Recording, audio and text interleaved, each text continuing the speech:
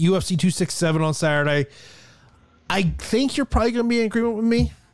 The fight that interests me the most is a co-main event of Jan Sandhagen.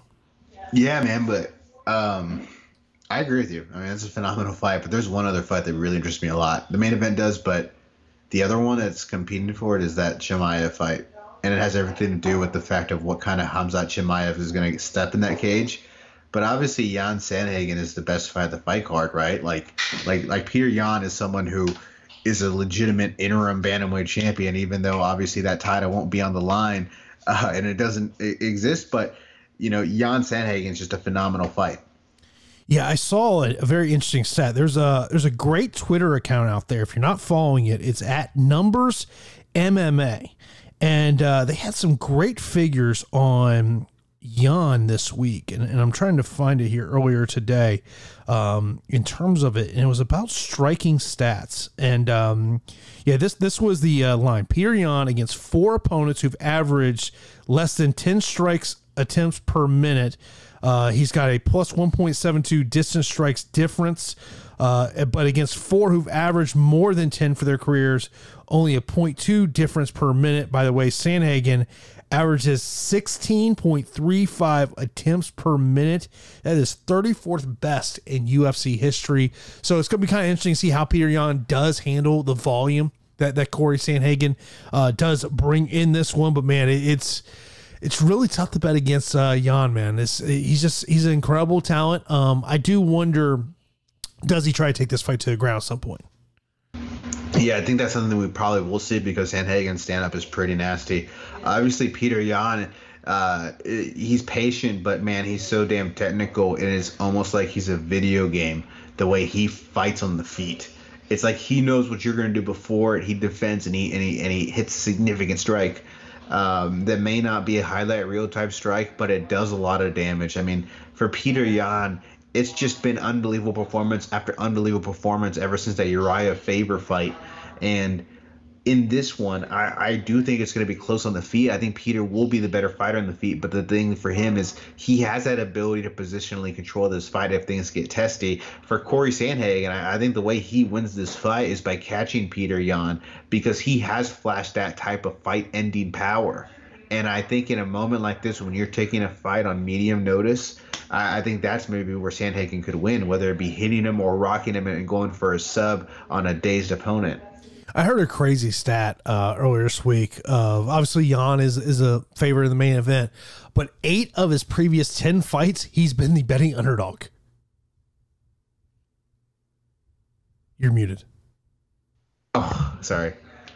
That's insane for a guy who's probably the best bantamweight in the world, right? Or light heavyweight. Yeah. Oh, sorry. He said Jan. God damn it.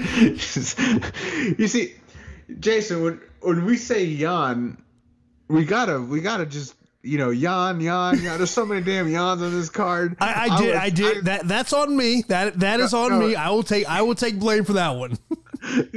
There's so many Jans, and I didn't even think to second guess you. I didn't even think back and be like, I guess Peter Yan was a dog against Aljamain and against Faber. I'm like, there's no way Peter Yan was a dog against Faber, but yeah, Jan Blachowicz, yeah. Well, what would be interesting is, I feel like him and Glover Teixeira are a match made in heaven, right? Aren't these the types of light heavyweights that make your heart feel good? These underachievers, these people who maybe are not often on the A side of the card. Here they are doing the dance to crown a champion. Right, yeah. We have Jan finally as a favorite going against Glover, finally getting his opportunity, and it has a chance to be the oldest ever new UFC champion. Yeah, I mean, it's one of those things. If you go back to 2015-ish, and I would say, hey, in 2021, Jan Blachowicz will be the UFC light heavyweight champion, you probably would have said, Jason, go get drug tested because clearly you're on some good stuff right now. But, man, this is a guy, you talk about career resurgence. Glover Teixeira, I mean, it was, if you had told me a couple years ago that Glover was going to work his way back to the title shot, I don't know I would believe you. I truly do believe that if Glover is going to win this fight, to me, it is about getting this fight up against a fence, making it kind of a grappling type, clinch fight type, not fighting at range here. I do like Jan Blachowicz to win this fight here, but I mean, look, it would be a great story if Glover can win the light heavyweight title here. If Glover does win the light heavyweight title, there might be a lot of people who might really start having that debate on who the best light heavyweight in the world is. would potentially some people maybe say Vadim Nemkov. By the way, I don't know if you saw this, talk about fighter pay. Julius Angelikas disclosed pay $150,000 last 2 weeks ago. How many UFC light heavyweights make $150,000 a fight? I don't know, but that's crazy. That's crazy money right there. Not that many light heavyweights make that much money. God bless you, Julius Angelikas. God, I would say this, man. That's the one thing all these fighters are realizing, that in Bellator, they pay really well. Yeah, I mean, that's, again, $150,000 for Julius Angelikas. Like that's insane. That's great money for him, and that's awesome. And that should be noted. We talked a lot about which fight are we looking forward to more, Nemkov, Anderson, Teixeira, and Blachowicz. And, man, I'm getting more and more into this Glover-Blachowicz fight. The more as we get closer, the more content I read, the more I think about it. I read about Glover's story. Jeremy Cruz had him on his podcast, and there's a Portuguese podcast. I do it in Portuguese, but it got translated basically into a kind of a long formish article. And the story of Glover is one that I did not know and was amazing to me. The fact that Glover Teixeira apparently crossed this country illegally from Brazil when he was like 19 years old. He got into MMA. He was forced to go back to Brazil after he had great success in this sport. And that's why he wasn't signed by the UFC, because he had to wait and get his visa. And that to me was something I did not know.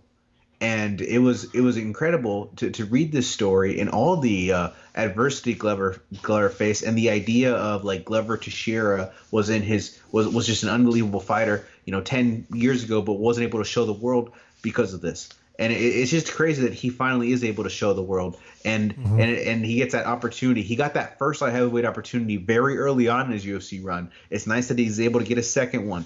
Look, he's obviously to me the better grappler. That goes without saying. Both on the ground and then against the cage. He's got great power. I still like Jan's ability to win this fight. It's just the performance Jan had against Israel Adesanya is what is the difference maker. It's the difference maker for why I consider Jan to be the best 205er on the planet and why I'm picking him in this fight. I just think he's going to be able to outpoint Glover on the feet. I think the other fight that really sticks out to me, I mean, look, in UFC 267, I think top to bottom is a really solid card. It's a premium product that we're going to get on ESPN Plus if you are an ESPN Plus subscriber already, which I imagine if you're listening to this podcast, you're most likely an ESPN Plus subscriber. But to me, the Dan Hooker Islam Makhachev fight is the fight that really sticks out to me. Islam, obviously a massive betting favorite in this one. He's as much as a 7-1 betting favorite in this one. And, and I like what Dan Hooker is doing here is he's putting himself, it was a great situation. He says, why not? And you talk about the sacrifices that this guy is making, being away from his family, living in Vegas and taking this opportunity. Obviously, he has to keep the fight on the feet. But I think for Islam, to me, this is potentially a coming out type performance for him, to where he could go out there and have this unbelievable performance. He puts himself right there in that top 5 of, and this is a guy that no one wants to fight. Everyone's talked about it. He is, because of that fighting style, you don't want to fight him. But to me, that fight's interesting. You mentioned about Chimaev. I mean, how does he bounce back? He's got a tough test in Li Jialing. How does Amanda Hebos bounce back? She's had some issues, obviously, with COVID and whatnot. That one interests me as well. But overall, I just think it's a really solid event the UFC has on Saturday in Abu Dhabi.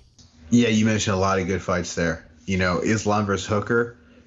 Islam's good whenever Dan Hooker's a damn 400, 500 plus favorite, right? That's insane. But it makes sense because, Islam, what's going to happen? Well, Makachev's going to out-wrestle him, right? That's probably what's going to happen. But Dan Hooker's so talented, for him to be such a dog here exemplifies why Makachev's, in my opinion, is probably the third best lightweight in the world, right? I think the only fights I probably would put him as a dog in would be against Oliveira and Poirier, and I might pick him to win both those. This guy's probably going to win the lightweight championship. He might be a favorite against those two guys. That's how talented he is. But he has an opportunity to prove it against an incredible talent, Dan Hooker. So that's a good fight, as you mentioned. Amanda Hebos, yeah, I would. That's a tough fight against Verona Jandiroba.